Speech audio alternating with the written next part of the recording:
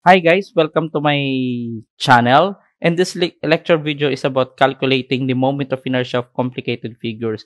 You know for a fact that centroidal moment of inertia is a very important value in structural engineering, a very important property of a section because you are using it to calculate the stresses in beams, calculating the slenderness ratio of the column. But the problem here, calculation of this property of section is a very tedious task. That's why in this video, I'm going to show you a technique to calculate it fast and efficient. I'm going to show you guys how to calculate the centroidal moment of inertia of figures without holes and figures with holes. Especially if you have a beam and there is a hole and you want to put something else there, no? So guys, I released this video because some of the students know how to use this technique, but many of them are not aware, especially for figures with holes. If you're using the technique, which is using the standard deviation, you really have to watch my video. So for you to know what is the limitations of this technique and where to use it efficiently. Before going to the technique, I'm going to show you first the conventional way of solving this to refresh you if you already forgot how to solve this one. So this is a good lecture video, especially today in this pandemic era. Okay, so let us start.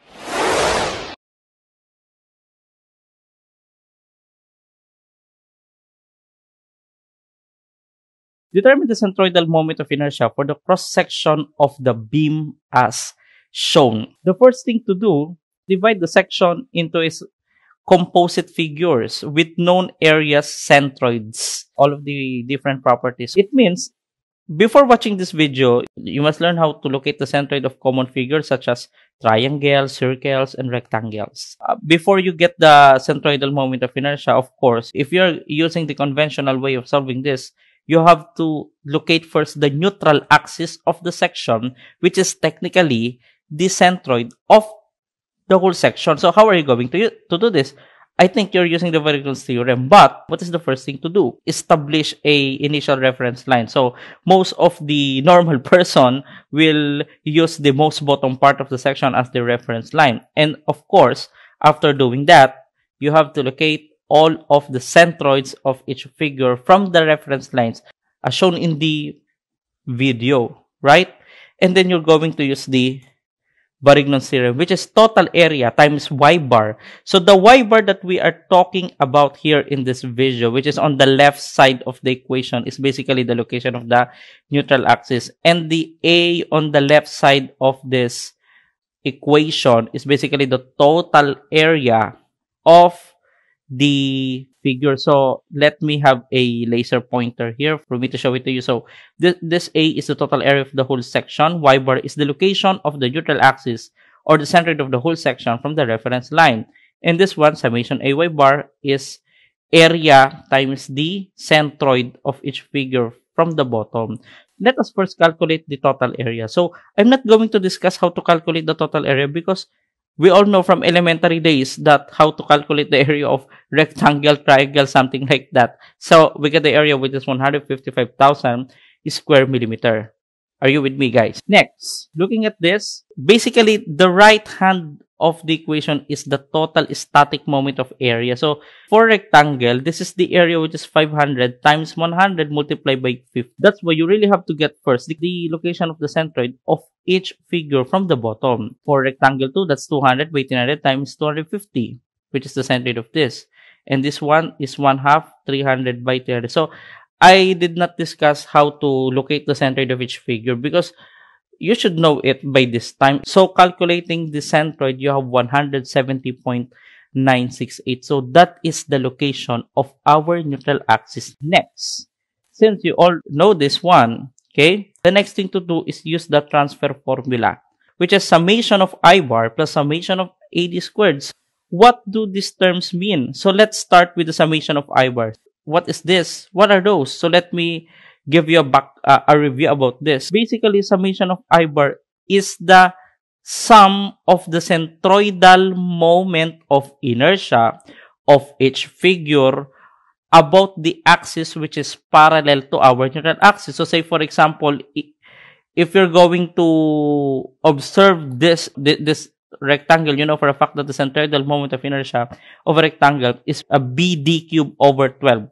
To make it short, wherein B is the dimension of a rectangle parallel to the axis of inertia. Since you are getting the centroidal moment of inertia of each figure about the axis parallel to this neutral axis, so definitely for rectangle 1, B is 500, so on and so forth for other rectangle. So for rectangle 2, B is 200, and D is 300 cube. Next, for triangle, we have BD cube over 36 something. I just put it there. What I'm going to do is I'm going to calculate it and then I'm going to store it to A, so that when I calculate the centroidal moment of inertia, I'm not going to type the so many numbers here to add to the summation of AD squared. You just calculate it and store it to A. So if we're going to get the moment of inertia, we just type alpha A and then the value of summation of AD squared.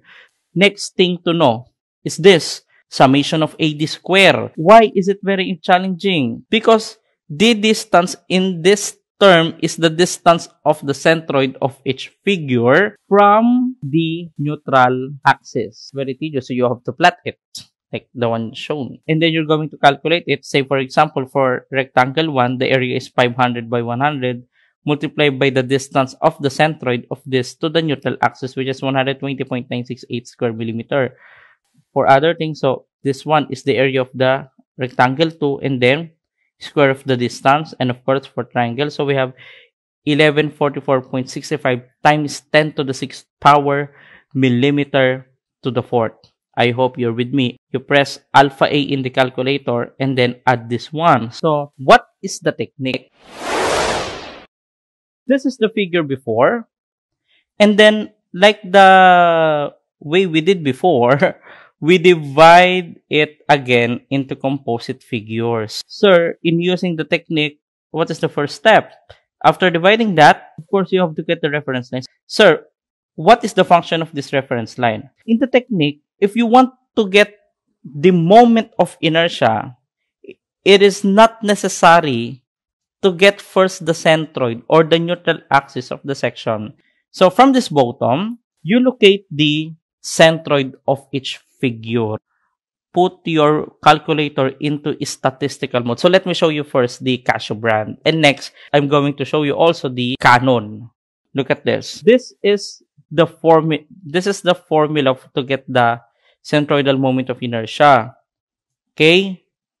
The first thing to do is to sum all the centroidal moment of inertia of each figure, like the one I showed you before.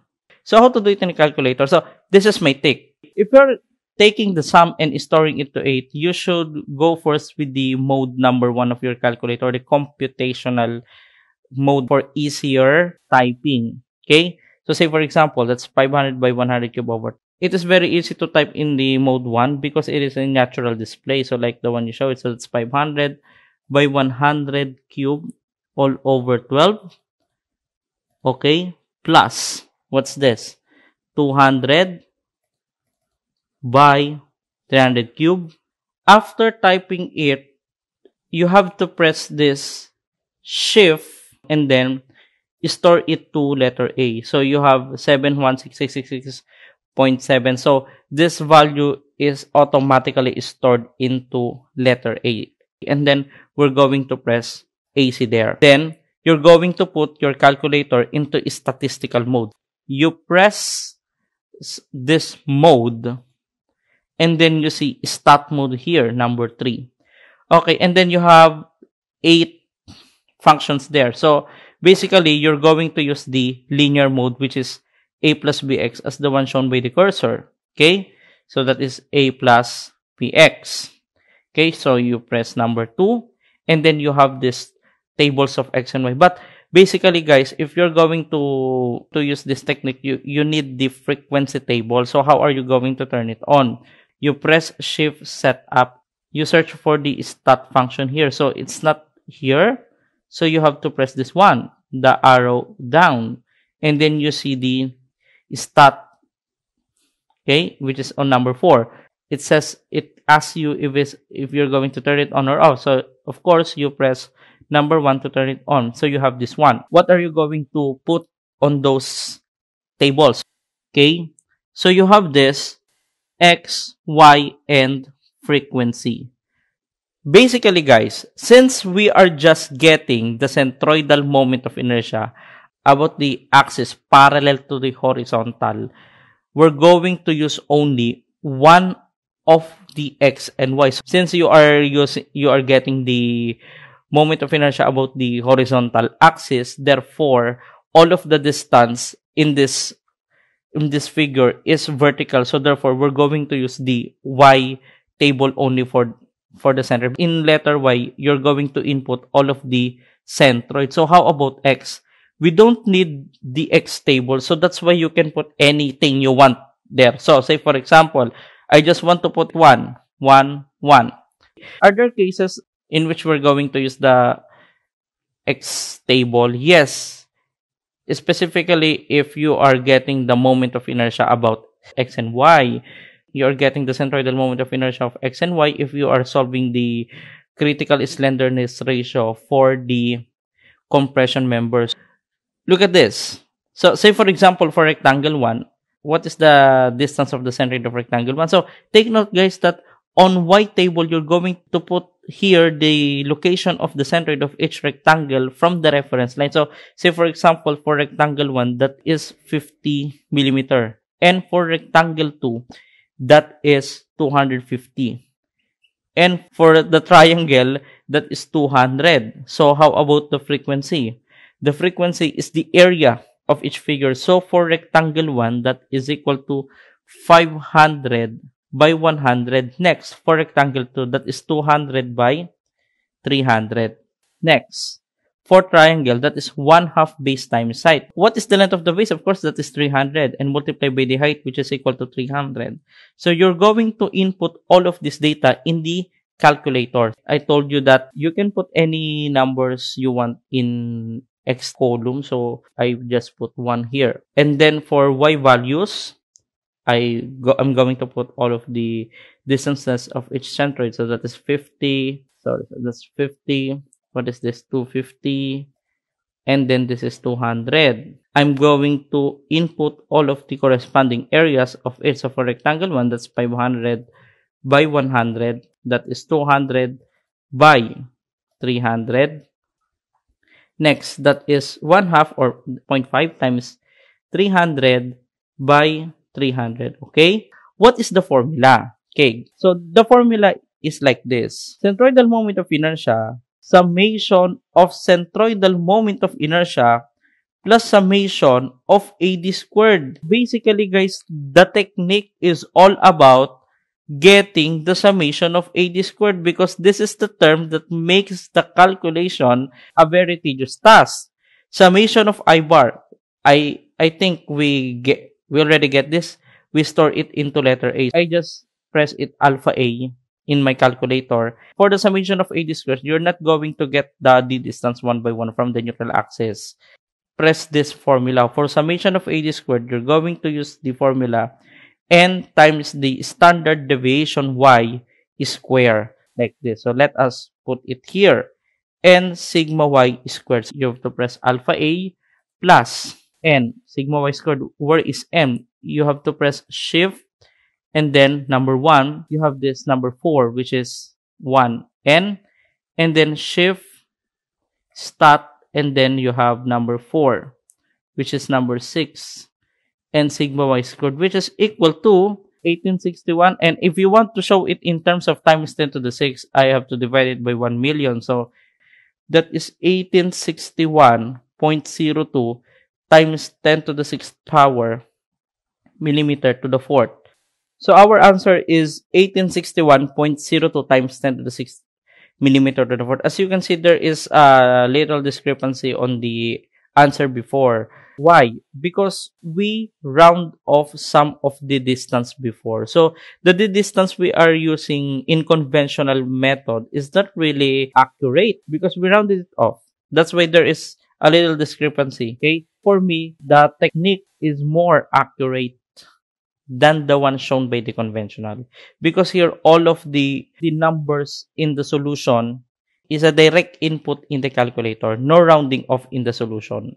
Say for example, you want to know where is the centroid of this figure, which is 170.968.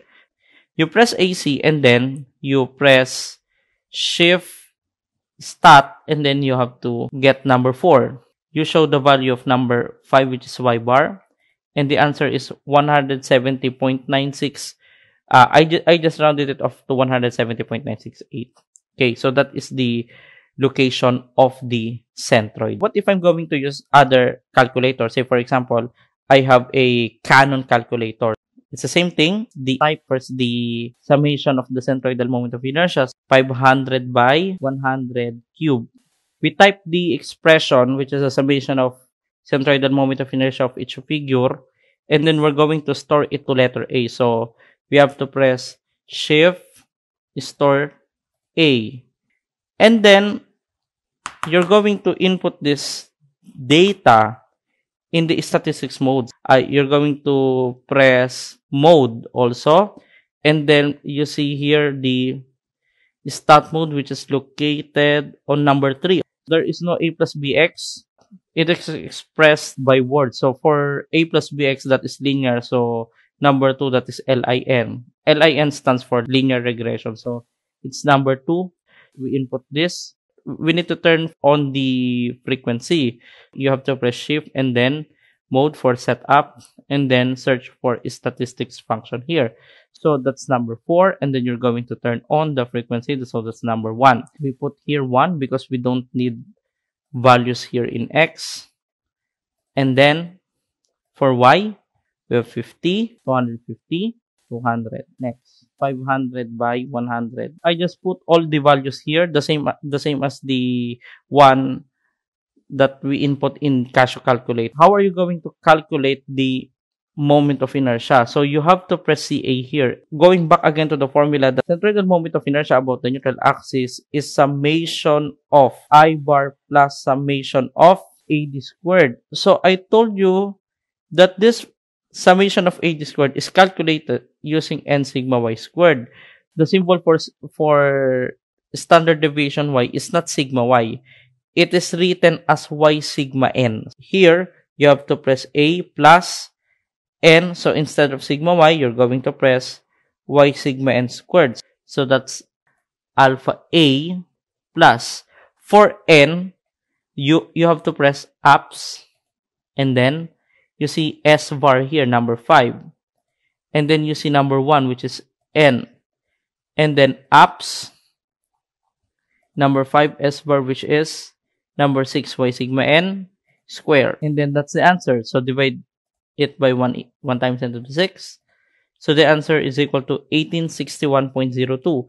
So this is 1861.02 times 10 to the 6 millimeter to the 4th. So that's the only difference of Canon and Casio here. The way the standard deviation y is written. Okay. So what if there is a hole in the figure? Okay. Say for example, I have this problem. Determine the centroidal moment of inertia for the cross section of the beam as shown. Actually, that figure is the same with the previous problem. I just put a circular hole in the middle, which is the centroid is being reflected in the figure. That is 200 millimeter from the bottom. You divide the figure into composite figure like the one we did before. And then, look at this. Here is the hole. You get the centroid of each figure. And then by Varignon's theorem, you're going to get the total area. So basically, this is the area of rectangles and triangles. You have to subtract the area of the circular hole, which has a radius of 50 millimeters, so that your answer is 147,146.018 square millimeter. You multiply all the areas by the centroid from the bottom and take a close look on the whole section. It is being subtracted from the total. Just remember it. If you have hole, just subtract it. That's as simple as that. So that your answer is 169.418 millimeter. And then you have to use again, the summation of I bar plus summation of AD square. And then, take the sum of the centroidal moment of inertia of each figure. For the centroidal moment of inertia of the whole, you have to subtract it in the expression and then store it to A.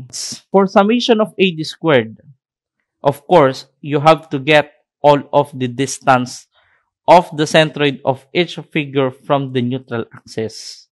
Next. And then that is how you calculate the summation of AD squared.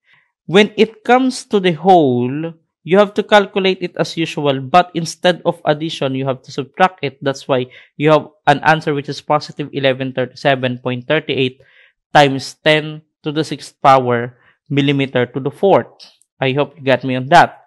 Adding the value of the sum of centroidal moment of inertia, you have 1849.14 times 10 to the 6th power millimeter to the 4th. Can I use the same technique we used before in this figure with hole? Take a look on this. Let us just try. Let us type this thing in our calculator. In our mode 1, let us type the sum of the centroidal moment of inertia. 500 by 100 cube. We're going to store it to A, so shift is store A. You go over with mode 3-2, that is stat and linear A plus BX. So you have here X, Y, and the frequency. For rectangle, since we have 4 figures, let me just put 4 ones here now. For the centroid, let us start with the rectangle with the 500 by 100. Actually, this is, I forgot to put it there, the 100 millimeter height. So that is what? So the centroid of the rectangle one is technically 50 mm from the bottom. Next, for the second rectangle, we have 250. And next, for the triangle, we have 200. And for the whole, you're going to put the centroid as a positive value. So that is what? That is 200. Okay? So for the frequency for rectangle one, we have 500 by 100. Next, we have what? 200 by 300. And next is you have here 0.5, 300 by 300. Okay? And next, of course, if there is a hole, you're going to put here negative. Okay? So that would be negative pi times 50 square. I hope you're with me. Say, for example, this problem is all about flexural stresses in beam. So you have to get Y bar. Mode 3, number 2. That is what? So that's it. You see it here.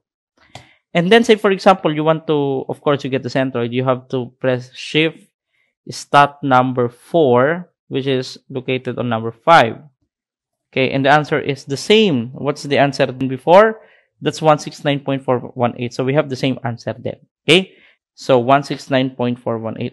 How about the moment of inertia? So it's the same thing.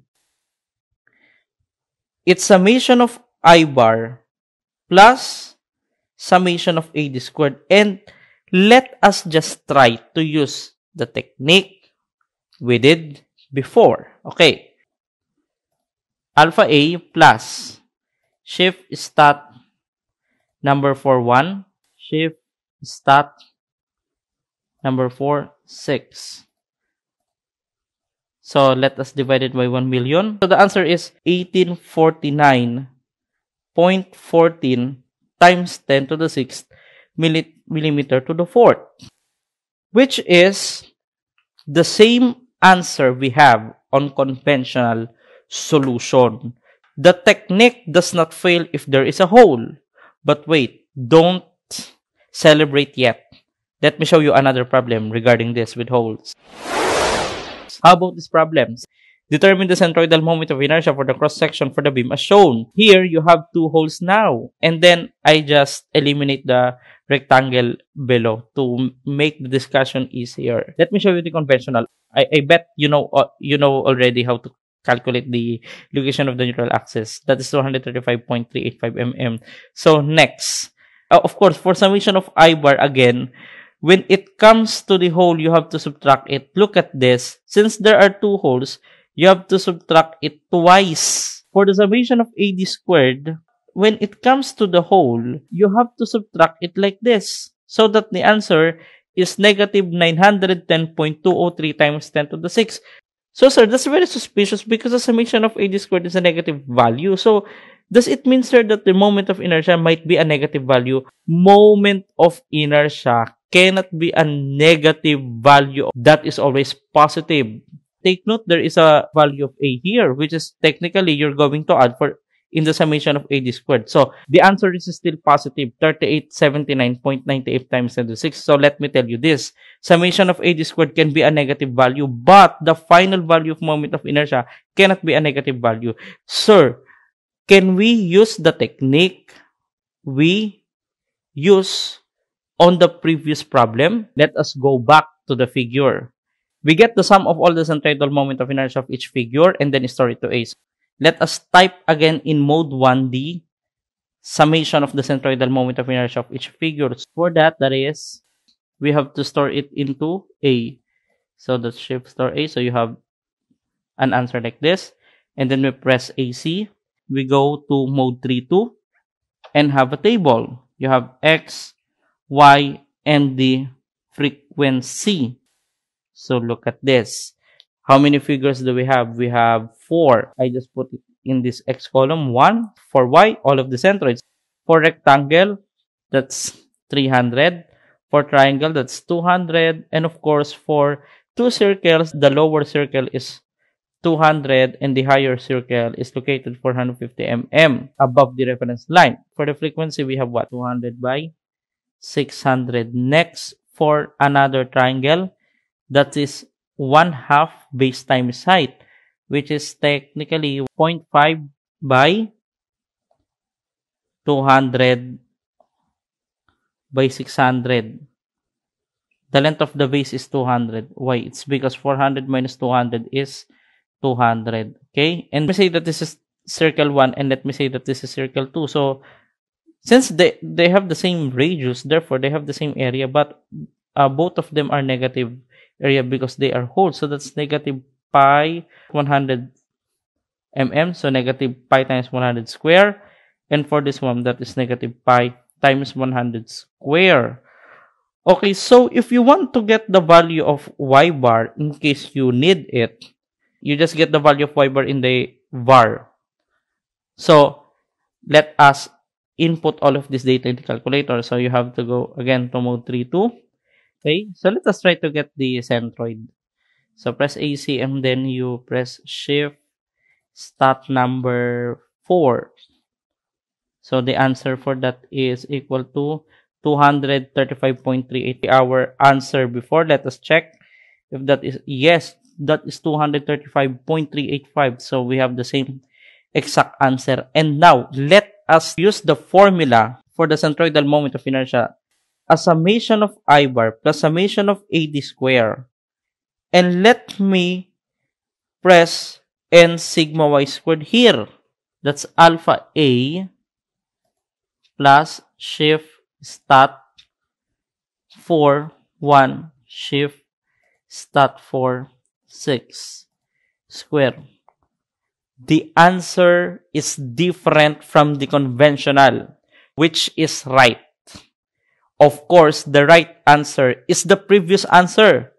So, sir, it's a disaster. Because using this technique with hole does not always give us a correct answer. What is the problem here? Basically, if you're going to observe, the 4790 blah blah blah is actually the summation of the centroidal moment of inertia. If you will try to calculate the summation of AD squared alone, in which you are using the n sigma y squared, that is a 0 value, which is in fact that is actually not a 0. So here is the problem with holes. If the summation of AD squared became a negative value, your calculator cannot calculate that value. That is the limitation of n sigma y squared.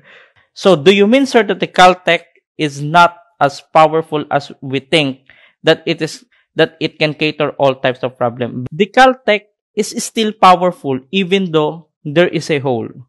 But n sigma y squared is not applicable in all types of figure with holes, because n sigma y squared fails to calculate the transfer term, which is a summation of AD squared with a negative value. It fails to calculate the negative summation of AD squared. So what are we going to do, sir? If the summation of AD squared is a negative value, do not use n sigma y squared. You better use this one. If the summation of AD squared is a negative value, don't use n sigma y squared. Instead, for summation of AD squared, you have to use the formula summation of y squared minus ny bar square. What are the values that we're going to input in the calculator? Basically the same. It's just the formula that we're going to change here because of the negative summation of AD squared. To get the centroidal moment of inertia, you have to get summation of I bar, okay, which is alpha A, plus this one, which is summation of y squared minus n y bar. That would be alpha A plus, what is this? Summation of y squared. So you press shift stat number 3, which is located on number 3, minus shift 1, number 4, n, and then again shift stat 4, so y bar, that is taken as ny bar square. Press equals, and then divide it by 1 million. Okay, and the answer is 3879.98 times 10 to the 6th power millimeter to the 4th, which is our answer before. So we get it right. To summarize this concept about the technique, summation of AD squared is only equal to n sigma y squared if the value of summation of AD squared is a positive value. That's why I'm telling you this. If a certain figure has no holes, I am recommending you this formula because it is easier to type. And take note, if the figure has no hole, it is very impossible to have a summation of AD squared value which is negative. That's why if the figure has no hole, you just use this one. But what if there is a hole?